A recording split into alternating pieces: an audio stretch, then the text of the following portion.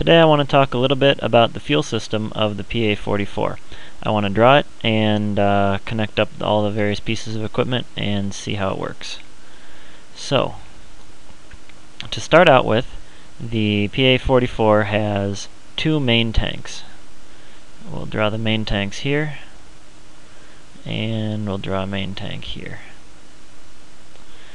The left main and the right main. You may see this a little bit better if you full screen the video. After the main tanks, we've got a pair of selectors. We're going to draw the selectors right here,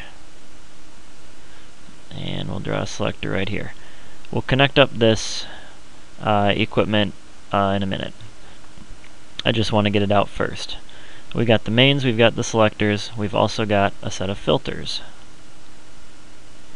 Filter here, and a filter here. These are equivalent to the gaskelators on the Cirrus for our purposes. After the filters, we're going to add in an engine-driven fuel pump.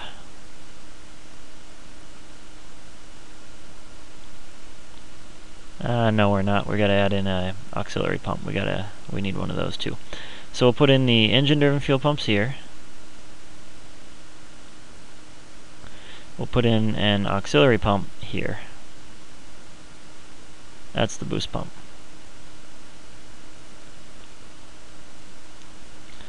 We've got boost pumps, we've got engine-driven fuel pumps, and then we're going to need the engine itself.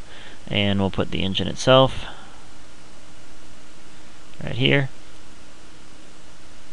left engine, and here we'll put the right engine. So now we've got the main tanks, we've got the selectors, the filters, the auxiliary boost pumps, the engine-driven fuel pumps, and the engines themselves. What we're going to do now is we're going to start connecting these up. Fuel flows from the main tanks to the selectors, from the selector to the filter, filters to the auxiliary boost pumps. From there it can go one of two ways. It can either continue on and go to the engine-driven fuel pump, from there up through the carburetor and directly to the engine, or if not there, it can go through the priming solenoid, which is a secondary route that the fuel can take, for lack of a better term. Primer. The primer solenoid is just a valve, it's nothing else. It only allows fuel either in or out. There's no actual pressure being built up. The pressure is all from the auxiliary boost pump. From the primer solenoid valve, you get prime on cylinders 1, 2, and 4, but not 3. And then over here the same thing.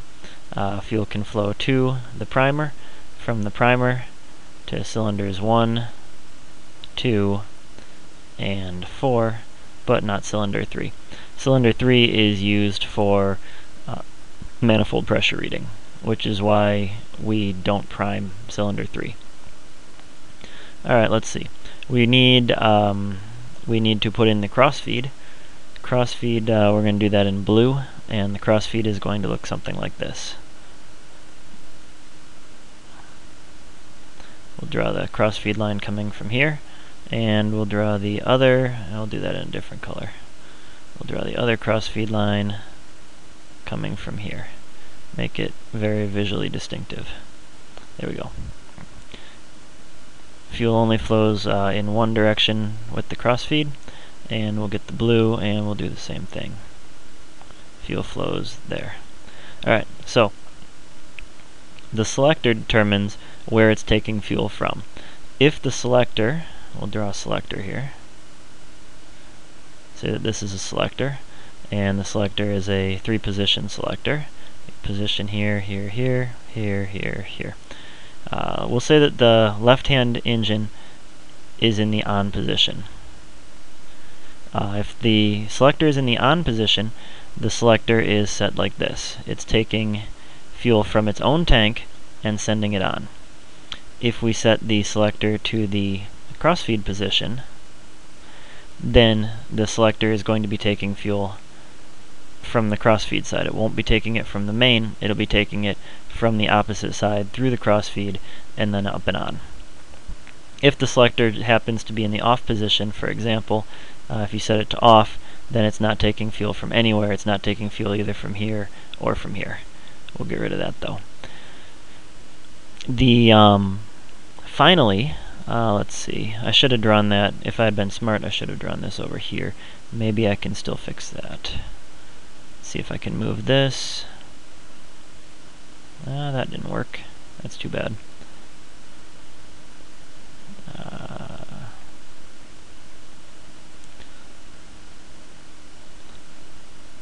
There we go. Okay, that worked. The reason I did that was because the heater also needs to be in here. We need to have a heater, and as the heater is a combustion heater, it requires fuel, which means that we need to take fuel off from after the filter, send it through a heater fuel pump, and then onto the heater itself. So let's see, we've got the mains, we've got the selectors, we've got the filters, the aux pump, the engine room fuel pump, the engine itself, we've got the crossfeed system, we've got the heater system, we need a couple of drains. The filters, that doesn't look very distinctive. Let's try green. No, we've already used green. I guess we'll use blue again. I really don't like that. All right, we're back to purple.